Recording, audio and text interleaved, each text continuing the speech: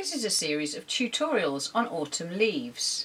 There'll be 3 levels. Level 1 for the beginner, jazz student, or the jazz student who wants to go back to basics. Level 2 for the student who's done level 1 or feels that perhaps level 1 is too basic for them. And then there's level 3 for the more advanced student. Obviously, if you complete level 2, please feel free to try level 3.